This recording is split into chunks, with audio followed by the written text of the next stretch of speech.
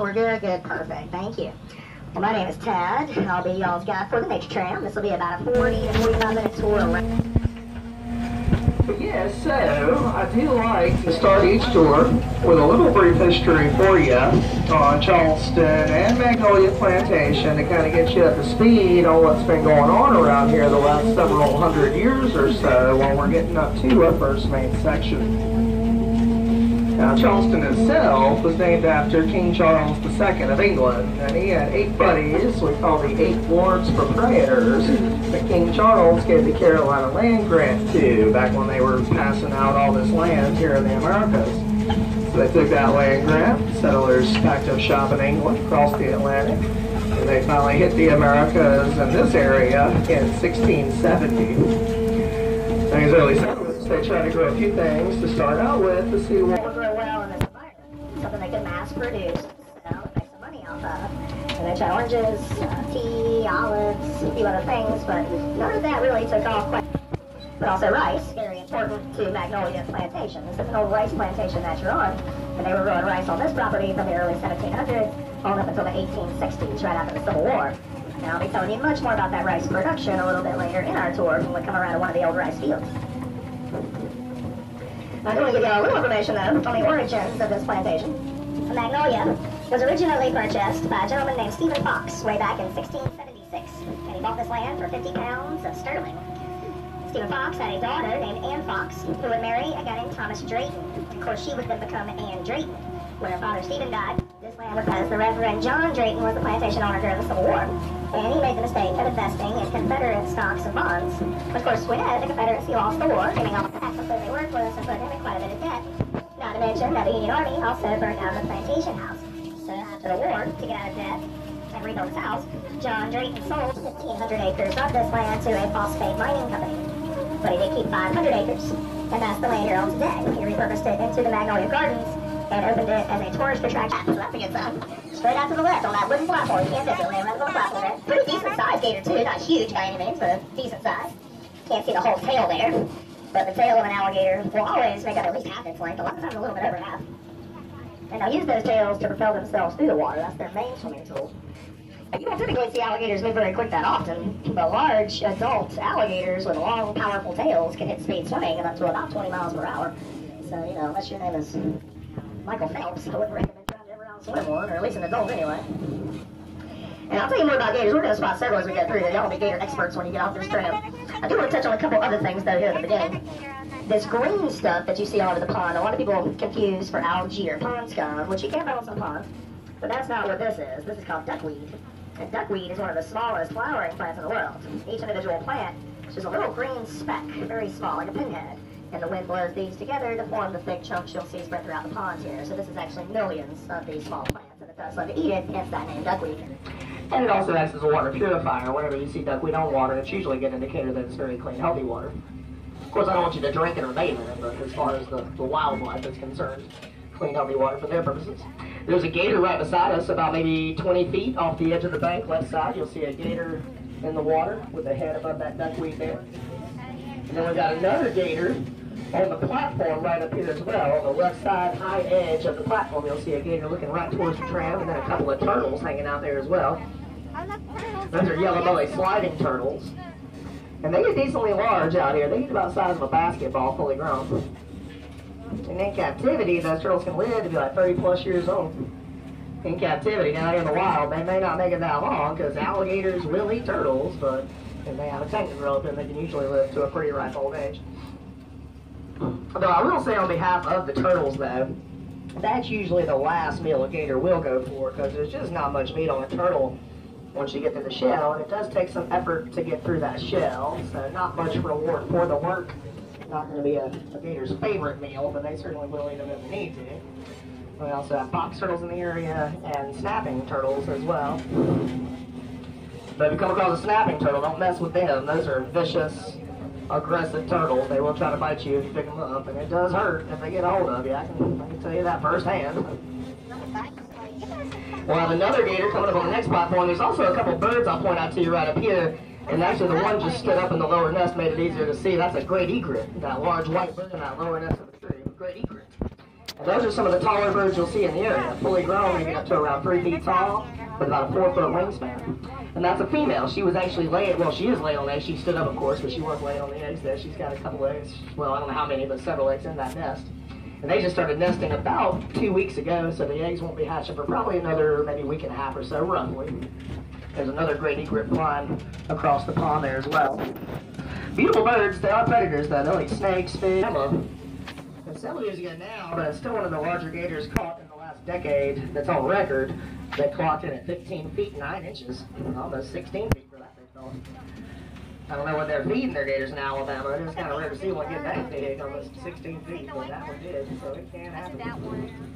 Another gator on the platform there, and then a couple of turtles and a gator on the last platform out there as well. So we have a ton of gators out today, no shortage of them to see. A bunch of those great egrets you'll see nesting in that rookery. That's like a great egret hotel right there. And several more in those back trees there as well. 50s. So these are quite old, and certainly the enslaved did live in these specific cabins in the 1850s and early 1860s before the end of the Civil War. And I'll tell you a little bit more about these. I think they're, oh no, they're actually finishing up their tour now, so we're good. I didn't want to talk while I was going by the tour group, just not interrupt them, but they're finishing up, so we're good. But y'all will notice as we turn the corner, 2 doors per cabin. And there would have been 2 slave families living in each cabin, sharing one. One family living on one side, one on the other. And depending on the size of each family, you were talking roughly between about 10 to 15 slaves per cabin. So it's pretty tight quarters. You can see these are not that large. During peak rice production, which would have been the mid-1700s here in Magnolia, that's when the most slaves would have worked on this land at one time. There would have been roughly about 150 slaves working on the property at that point. So there's quite a few in 1700s. That did decline over the years, and by the time the Civil War started, 1861, 100 years later, there would have been about 50 slaves working on the property at that point and throughout the Civil War. And some of those 50 during the war would have lived in these 4 cabins right here. Now the smaller building up here on the end, that's the old smokehouse. That's where they cured the meat and stored it for winter before refrigeration. It was built in the early 1900s. And we got another large Virginia live oak tree coming up beside us here. This one's over 300 years old, and one of our larger ones on the grounds. And that wood, live oak wood, that was a favorite for shipbuilders to use when they were making ships out of wood. Hard to work with because it was so tough and very heavy. But if you had a ship made out of live oak back in the day, you were pretty much top of the line. Not a lot of wood going to be tougher than that. You will. A lot of those live oaks up here at the edge of the field on the right. And we're also passing by some crepe myrtle trees here on the right edge with that smooth tan colored bark. Those are crepe myrtles. Quite a few of those you'll see around the property as well.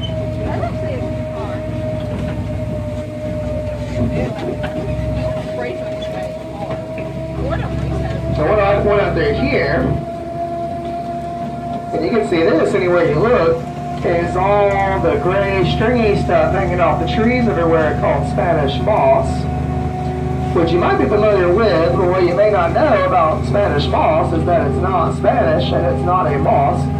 It's actually an epiphyte, or an air plant, which means it gets all the nutrients it needs to survive from the air, the sun, the rain, and the environment as a whole. It does not need a host to grow like regular moss does. So you'll see it clinging to all different types of trees, but it's not growing from those. And I'll tell you how I got the name Spanish moss, but there's a great blue heron doing some hunting right beside us here. Look at this. And I'm trying to be quiet. I don't want to scare it away. That's a great blue heron. I mentioned when they hunt, that's what they do. It's not action-packed. They'll just stand and they'll wait. Very patient. Or very lazy, however you want to look at it, but whatever gets the job done.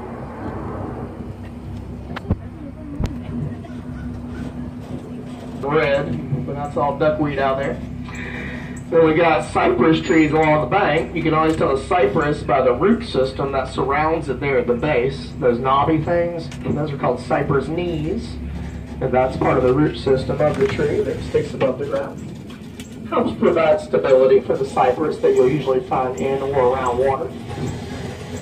The little saying is, if you have cypress knees, you have cypress trees. Don't use cypress though with tupelo trees. Tupelos are the ones you see growing out there in the swamp. Those are a tour out here if you'd like. It is a self-guided tour though, so no tour guide will walk you through the swamp area, but there is much more of the Audubon you can see down to those boardwalks on your own. You get the swamp tour, what they do is write a 4-digit number code on your map at the ticket booth, put that code in the gate to the left there, and that allows you access. Well, really nice in the deep swamp, great scenery, good for pictures. And a couple little Hollywood claims to fame here at the Audubon. The first movie wasn't that great, but the movie Swamp Thing was filmed out here. Anybody remember Swamp Thing back in the day? If you didn't see that, don't stress. You're not missing a ton, but we'll take a look at it. The other movie is a little bit more recent. You know, in downtown Charleston, they film movies like The Notebook and The Patriot. Out here, we get Shrek and the Swamp Thing. A little thing, it's pretty fitting, I suppose. There's the parking lot for the Audubon there on the left. Now, a few more trees. So we were beside these down the Audubon too, but I'll point out a few other things. Palmetto trees. They look similar to palm trees. They are a very type of palm. There are many different types of palm trees. Those are palmettos. They just don't grow the coconuts like the regular palms you might think of. For a reason, there was a little incident that happened here in Charleston during the Revolutionary War. It was June 28, 1776, when part of the British fleet attacked Fort Moultrie in Charleston Harbor. And they realized that the fort was made out of those palmetto trees. And that palmetto wood is kind of a soft, sort of the plants that are growing besides here on the right that have those brown kind of corn dog looking tops. Those are cattails, also known as bulrush. And those are used for plants. The Native Americans used to grind the roots of cattails down, and they would create like a poultice or a salve out of those and apply it to cuts, burns, stuff like that, used medicinally. And most of the plant is also edible as well. It has been used to make a type of bread out of before. Maybe a little bit tough to see because of that branch sticking up from the nest there, but you'll see when we get a little bit past it. And a good-sized gator on the platform, you'll see there. Yeah, this guy was nicknamed Bubba's Pond. Bubba, he's a large alligator. He's about a 10-foot male that lives in this pond. Kind of rare to see him though. He'll usually hang out in the back of the pond most days behind the brush where he can find larger game to eat. That's his female companion right there, and they named her Bubette. That's Bubba, that's what Bubba, and that is Bubette right there. I'll come up with the names, and some of the older tour guides are working on it for years and names. We're also passing by the horticulture bays here on the left, which kids love the bays, but honestly as an adult I think it's pretty fun too, so you know, feel free to find your way to the bays later if you would like. So you'll see the Plantation house approaching up here. You can access the gardens anywhere around the house here. There are several entering points into the gardens. There's also a gift shop at the lower level of the house. Feel free to check that out. And of course, see the house tour after this or later today. This is where you'll be taking that. And then the last thing that I'm going to show you is the white bridge here on the left. And this is kind of a postcard shot of Magnolia, the white bridge, and that nice reflection off the dark water. And that's all part of the gardens out there as well. Feel free to walk out there. It's great for pictures. And